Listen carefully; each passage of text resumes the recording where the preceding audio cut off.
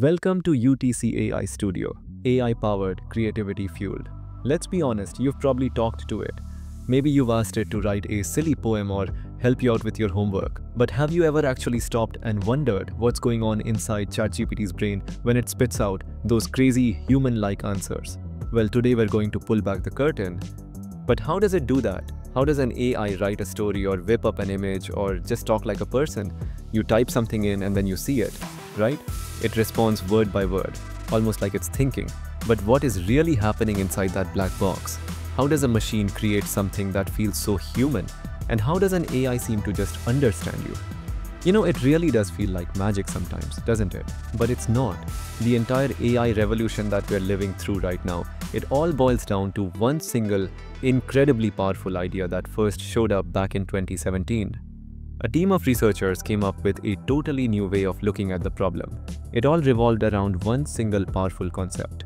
It all started with this paper with maybe the best title in computer science history, "Attention is all you need," which introduced the term transformers. Later in 2018, Google released BERT, which revolutionized search with bidirectional context, and 2020 OpenAI came up with GPT-3, a powerful generative model that revolutionized the world. And the name pretty much gives the game away. GPT, it stands for Generative Pre-trained Transformer. Okay, so generative, that's easy. It generates stuff, creates new things such as images, videos, or content. Pre-trained also makes sense. It's been trained on a truly insane amount of data. But that last word, transformer, that's the key. That's the secret sauce. So what exactly is this thing called a transformer? It's not just some other fancy neural network. This was a completely new architecture that changed the game for AI. Before transformers, older models like RNNs could only read text one word at a time, left to right, like us. They struggled to keep track of context, especially in long sentences. But the transformer cracked that problem wide open with a revolutionary idea called self-attention. This mechanism allows the AI to look at an entire sentence at once and figure out for itself which words are the most important and related for understanding other words in that sentence. It literally learns where it should focus its attention. Let's make this real. Look at this sentence. Now, the word sentence could mean a couple of different things, right? Is it like a string of words with a period at the end, or is it legal punishment? How on earth does an AI know the difference? Well, this is where that attention mechanism comes in. The model learns that to figure out the meaning of sentence, it needs to pay extra attention to the words judge and issued. Those are the magic context clues. It figures out judges issue legal sentences, not a lawyer. So here's the key takeaway. Attention lets the model dynamically decide how important other words are. It's not just reading from left to right anymore, it's building this incredible complex web of relationships between all the words to figure out what they really mean in that specific context. That single innovation, attention, is what allows AI to understand relationships and meaning, not just text. The transformer architecture has two main parts, the encoder and the decoder. The encoder reads and understands the input, for example, your prompt. The decoder then uses that understanding to generate a meaningful response. In ChatGPT and similar models, both sides are deeply intertwined. The encoder absorbs meaning and the decoder predicts the next word. That's how it learns to turn understanding into creation.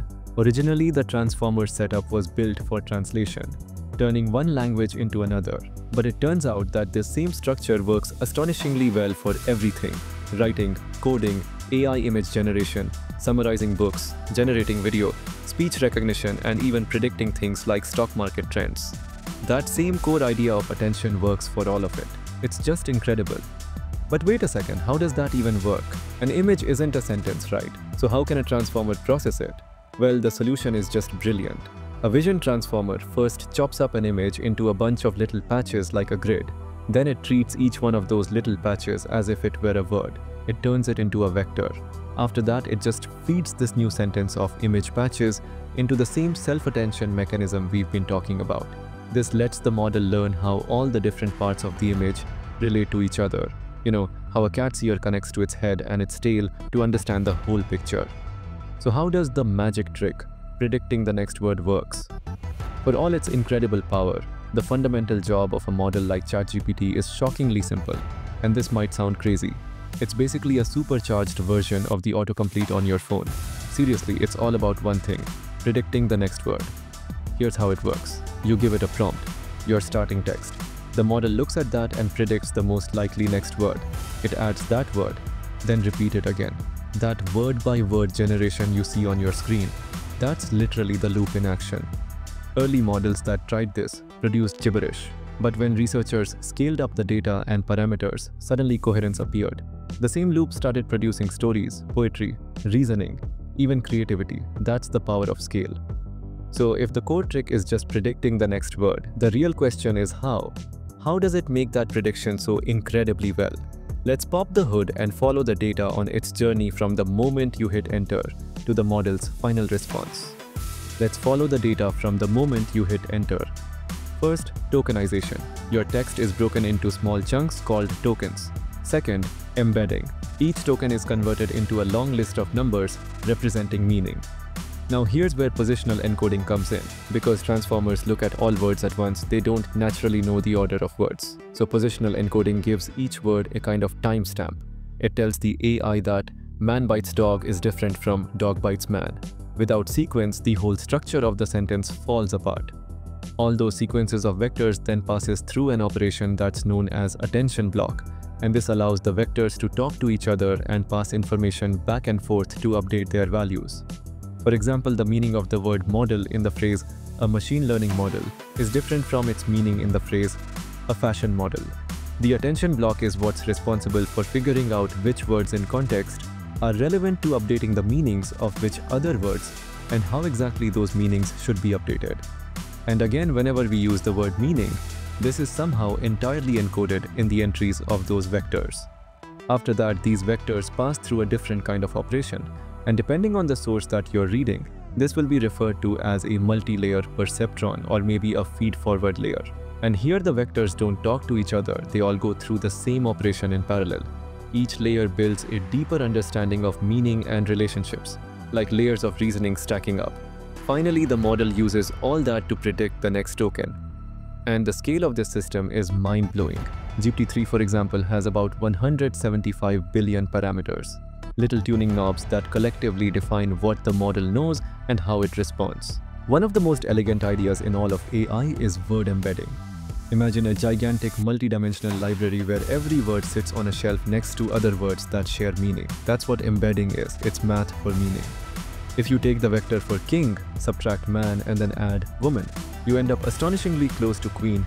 The model has learned concepts, relationships, analogies, even emotions just by reading text. It's not memorizing words, it's learning the geometry of ideas. After processing all those numbers, the model generates a score for every word it knows. A mathematical function called softmax converts those scores into neat probabilities that all add up to 100%. Then it picks one and the next word. But here's the fun part, it doesn't always pick the highest one. There's a creativity dial called temperature. Low temperature means predictable, factual, safe answers.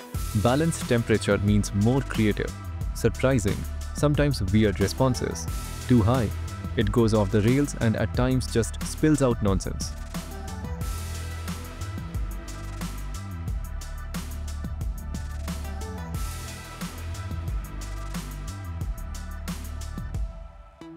That's literally how you control whether your AI sounds like a scientist or a poet or who is totally nuts. Even though we think of them as text tools, transformers are everywhere now. They power DALL-E and Midjourney for image generation, Whisper for speech recognition, Gemini and Claude for reasoning and writing, and even AlphaFold, which revolutionized biology by predicting protein structures. This single architecture, transformer, has become the backbone of the modern AI era.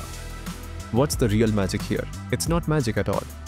What feels like creativity or intelligence is really the emergent result of simple mathematical patterns, scaled to unimaginable size. It's all about understanding the relationships between words, turning them into numbers and then predicting what comes next. But that simplicity is its beauty. Because from that single humble rule, predict words, emerges everything we now call intelligence. And that leaves us with a final question. If a machine can write poetry, explain physics, and hold a conversation, all by predicting the next word, what does that say about us? What will we ask it to understand next? So, what would you ask AI to learn next? Drop your idea in the comments. Best one gets pinned. That's something worth thinking about. Thanks for watching UTCI Studio, AI powered, creativity fueled. I'll see you in the next video, where we will cover what is natural language processing. Till then, as always, keep learning, keep building, and keep creating with AI.